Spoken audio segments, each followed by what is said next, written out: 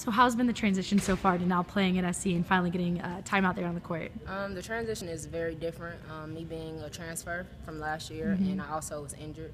So I'm kind of like getting the feel of being on the court and being in game situations. And how are you feeling coming off that injury, getting back out there? I feel fine, actually. I thought I was going to be a little nervous and a little shaky. It took me a while to get in game shape, but I'm learning the process, and I'm getting back to going with my teammates' help and my coach's help. So how is it as a transfer kind of trying to find your role or your spot as a leader on this team?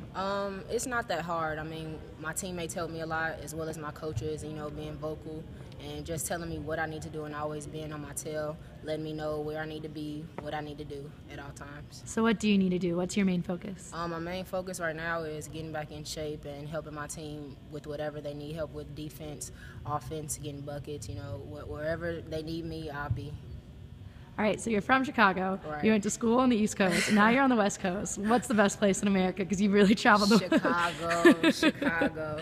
So are you a big Derrick Rose fan? No, I actually like Kevin Durant. My favorite player, Kevin Durant and Carmelo Anthony. And why do they inspire you? Well, because they're scorers. They can score in the post. They can shoot from the three.